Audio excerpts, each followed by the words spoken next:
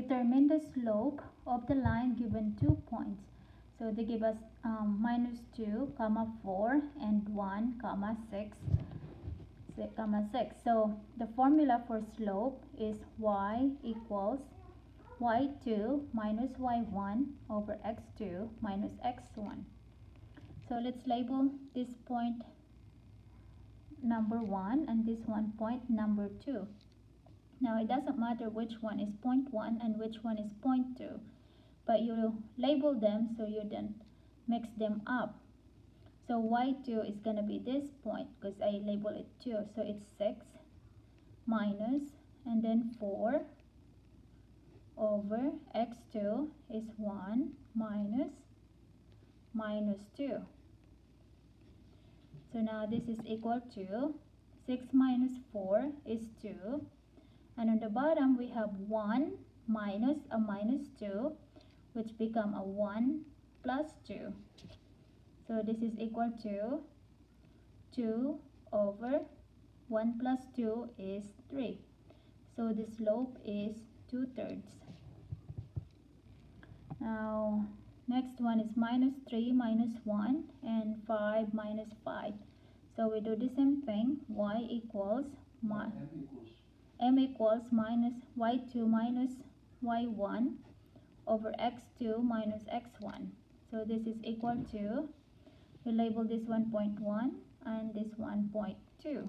So y2 is minus 5 minus a minus 1 over, and x2 is 5 minus a minus 3. So now this is equal to minus 5 plus 1 over 5 plus 3.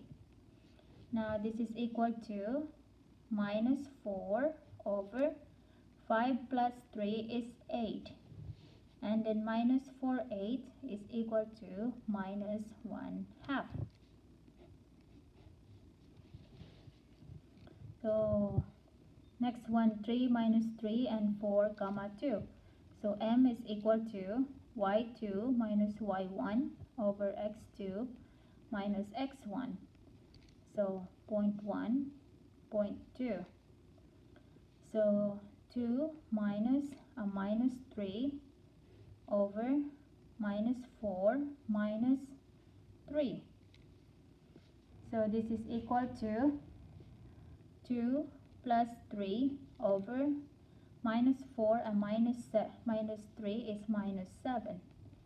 So minus 2 plus 3 is 1 over minus 7. Okay, minus 3 and 2 and 2 and 2. So m is equal to y2 minus y1 over x2 minus x1. So 0.1, 0.2. So 2 minus 2 over 2 minus a minus 3. 2 minus 2 is 0 over 2 plus 3. So this is equal to 0 over 5. And 0 over anything is 0. So slope is 0. It has no slope. So last one, we have 3, 4 and 3 minus 3.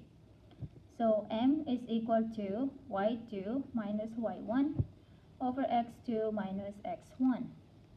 So let's label this one 0.1 and 0.2.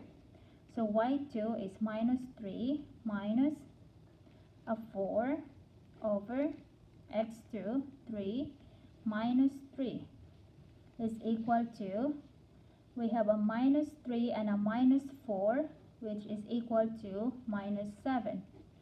And on the bottom we have 3 minus 3, which is equal to 0. And minus 7 over 0 is undefined. So this is how you do slope. So the slope is 0 is a good, it's a valid slope. It's 0, it has no slope, but 0 in the denominator, it's undefined.